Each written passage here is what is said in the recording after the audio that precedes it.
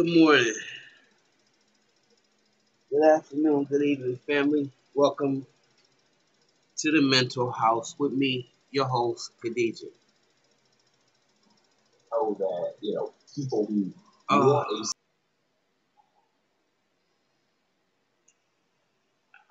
want it's really difficult right now for all of us here in Milwaukee, Kenosha racing area. Um, and what has happened right now has just allowed me to rethink, reassess. Um, and I know a lot of you guys are feeling a lot of anxiety. So am I. I too know that this is a battle for our soul. This is a spiritual war here, and also a battle for our minds. To be laced with fear like this and to be constantly shooting out cortisol is not normal. It's not healthy. And for any society to want its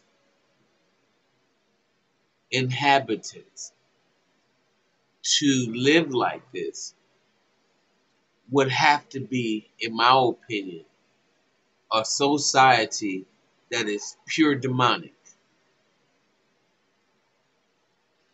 When the Indian and then Native American, early Americans, real Americans said that the white man speak with forked tongue, y'all have to really assess that. That was a long time ago, and that was told to you. Now, for all the people out there that get it, and I hate to have to always send a reminder of, but it's important that I do because I have all different types of listeners. So, those of you who get it, y'all get it. Collectively, you all already know that y'all group is a problem. You also should know that racism is not a problem for us. It's really a white people problem. So, in my humble opinion, it seems to be that more Caucasians need to go into their family members and eradicate these cancers up out of their families because they know who they are. They know when they have a family member that is not psychologically healthy, just like we know. The sad part, though, is when we don't do nothing and when we remain silent, then it seems that it is that we're consenting to this type of behavior, this type of madness. So for those of y'all who don't subscribe to it, then you already know. Um, no progressive society can go on this way. None. What in the hell do you expect? I mean, I don't understand how because this not only affects black people, it affects white folks.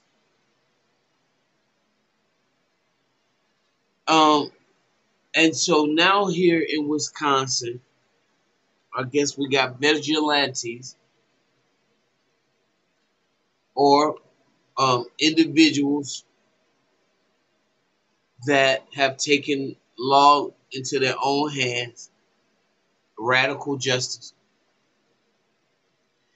and they've decided to shoot three, two of them fatally, um, all in the name of this protest. So, if I may, I'm going to read this article, and this article was done by Braxton Booker and Mark Katov. Um, an Illinois teenager has been arrested in connection to a deadly shooting on Tuesday in Kenosha, Wisconsin, during the third consecutive night of a protest following the police shooting of a black resident. Kyle RittenHouse, a 17-year-old white male, has been charged with first-degree intentional homicide and was taken into custody by police in Antioch, Illinois, located about 15 miles west of Kenosha. The Kenosha Police Department released a few details early Wednesday, but confirmed that two people had been shot and killed, while a third person suffered non-life-threatening injuries. So again, someone came in from Illinois um, and did this. Officials said the investigation is ongoing and that the names, ages, and cities of the victims' residences is still being determined. Police said that the shooting took place just before midnight. Rittenhouse is in custody. He's in the custody of the Lake County judicial system, pending an extradition hearing to transfer custody from Illinois to Wisconsin, according to the Antioch police. Our village of Antioch is deeply saddened by all loss of life. Our hearts and prayers extend to the friends and family who lost a loved one, said the Antioch Mayor Lawrence Hanson. Kenosha County Sheriff David Beth told Milwaukee Journal-Sentinel one of the victims suffered a gunshot to the head. The other victim was shot in the chest. However, he was unsure where the third victim was shot. He also told the paper he believed at least one person will be taken into custody based on the video he had seen. Beth told Kenosha News both the Kenosha Police Department and the FBI are investigating the incident. The newspaper also reports that both a shooter and one of the fatalities were white males and that dozens of shots were heard at the protest site. The notes there earlier surfaces between, it notes that there were earlier scuffles between Black Lives Matter supporter and armed individuals that did not lead to gunfire earlier in the night. Wisconsin Public Radio reporter Rachel Vasquez said a small group of protesters arrived later and threw objects at the police. President Donald Trump tweeted on Wednesday that he would be sending federal law enforcement and the National Guard to Kenosha to restore law and order.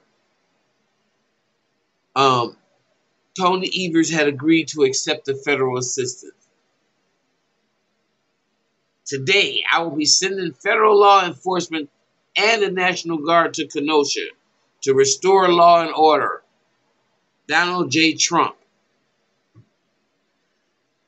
The video shows a chaotic scene. One video posted to social media shows a chaotic scene where multiple gunshots can be heard. In it, a man is jogging down the middle of the street carrying a long gun. A person can be heard on the video asking, "What'd he do?" "He shot someone," another person answers. Moments later, the man with the gun falls to the ground. Someone yells, "Get his ass!" The man then turns on his backside, hoists the gun as people run at him, including one person who jumps and kicks at him. The man then appears to start shooting at the people around him. One man is shot at close range, stumbles off and falls to the ground. A second man seems to be shot in an arm or shoulder and retreats. Cries of "Medic, medic" can be heard. Later in the footage, the gunman approaches law enforcement with his arm raised above his head, but no one stops or apprehends him before the video seems to cut off. Did y'all hear what I said? The gunman approaches law enforcement with his arms raised above his head, but no one stops or apprehends him before the video cuts off. In a statement Tuesday released prior to the shooting, Kenosha Sheriff's Department said it was bracing for what will likely be another very challenging night in Kenosha County. It also reminded residents of the curfew that was in effect from 8 to 7 a.m. local time. The sheriff said armed civilians had been patrolling Kenosha streets during the protest, but he was not clear if a shooter was linked to that group. They're a militia, he told the paper. They're like a vigilante group. Wisconsin is an open carry state, meaning that the gun owners can legally carry loaded firearms in public. A Facebook group calling itself Kenosha Guard posted a message Wednesday saying it was not sure if the shooter had answered all of the group's call to arms. The group had been open to the public as of Wednesday morning, but has since disappeared. NPR took screen grabs of the messages posted before it was blocked from the public view. We are unaware if the armed citizen was answering the Kenosha Guard's malicious call to arms, the statement said. We're unaware. Just like with the shooting of Jacob Blake, we all need the facts and evidence to come out before we make a judgment. God bless and stay safe in Kenosha. In a separate post on Tuesday, the group addressed Kenosha's police chief and announced that the group had been more than 3,000 volunteers who said that they would be present in several neighborhoods in the city. It also warned law enforcement not to tell members of the group to go home under threats of arrest, and that the militia would outnumber law enforcement agents. Wow. The governor, Tony Evers, the state's Democratic governor, declared a state of emergency on Tuesday and ordered additional Wisconsin National Guard troops to assist local law enforcement, bringing the number to 250 troops deployed on the city. Wisconsin Senator Ron Johnson, a Republican, said in a tweet Wednesday morning that it was heartbreaking that violence in the city had led to fatalities. He then chastised the state's governor for not yet accepting an offer from President Trump for more National Guard troops.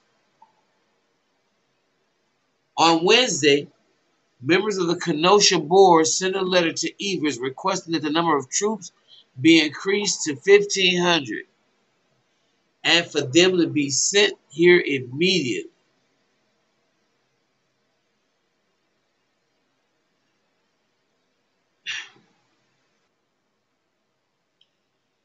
The protests were sparked in Kenosha, a city of 100,000 people about 30 miles south of Milwaukee. Where you at, Nikki Van Exel? This is your town that's falling apart. And I know you got some personal issues that you're probably still grieving about, but man, this is a good way to show your social support for your city. I seen Karan Butler, but I'm looking for Nikki Van Exel to say something. Say something to these people in your city because they need to hear from you. After a video posted on social media that went viral on Sunday showing Blake being shot multiple times in the back by police as he leaned into a gray SUV. Blake's 3 young sons were in the vehicle when he was shot. Now, either these boys are going to grow up to hate police officers, and they're going to grow up to want to see y'all dead, want to see y'all shot, want to see y'all taken from y'all families as well, because you have traumatized these babies. You have traumatized us. And I'm at the point where I'm like, we cannot keep creating fodder for uh, uh, for people to be slaughtered. I think we need to take a serious thought that if we can't produce children and turn them into new Africans and build a war, army of warrior soldiers, then what we having kids for? To get them slaughtered on the streets like this? The white folks keep on slaughtering us. The cops keep slaughtering us, and nobody busting back. It's not even a natural response. It's not even a natural response for somebody to keep brutalizing you this way and you do nothing. The protests have just taken over Kenosha. The family attorney, Benjamin Crump, addressed the media on Tuesday afternoon, confirming that Blake was paralyzed from the waist down. He also noted at the time of the press conference that Blake was in another surgery and it's going to take a miracle for him to ever walk again.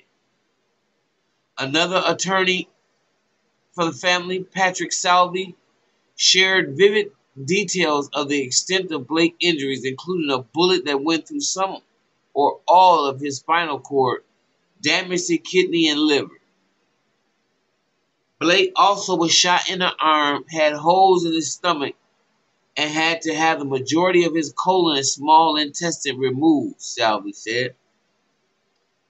On Monday, the Wisconsin Department of Justice said that it was investigating the shooting of Blake and that it was being assisted by the Kenosha County Sheriff's Department. The officers in the Blake shooting have not been identified, but officials said they have been placed on administrative leave and are cooperating with the investigation. Now, this is when it comes to your doxing specialists and all those people. This is what your job should be. There's no way in the world these guys should be able to go home at night and like nothing happened. And I'm tired of it. I'm tired. Their lives need to be changed, just like our lives are changed. And I mean it.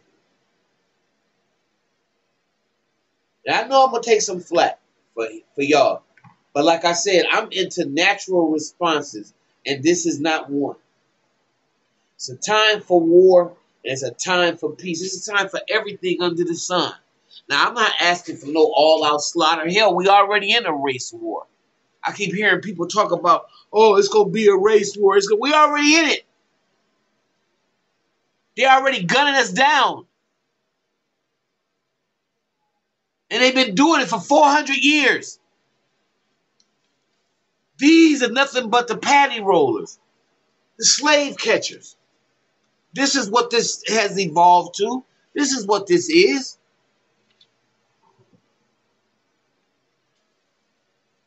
This is exactly what it is.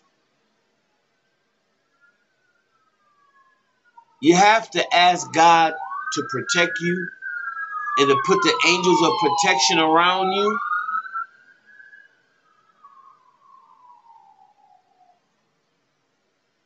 When you open up your mouth, you ask God to speak through you.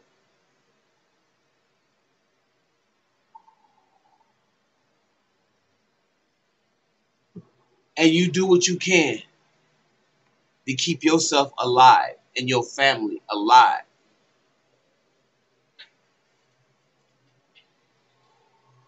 I want to send my prayers out to the Blake children to have to watch that for their fathers. You know, they got the nerve to be arresting these people in Louisville for calling for justice for Breonna Taylor. This shit has got to stop. I'm just telling you, it's got to stop. Otherwise, you know, who cares? If they don't care about America, how can we? These police departments have got to be redone. They cannot go on like this. This is evolvement from slave catchers and patty rollers, and they're patrolling our neighborhoods as such. And when they see us, they attack us. They kill us. They kill our babies and our grandbabies so we won't have no future. And I don't know about y'all, but I'm sick and tired of it. And we got to start having some natural responses. I want you to hear my words. We got to start having some natural, not unnatural, like they've made us, natural responses. I'll see you in the next video.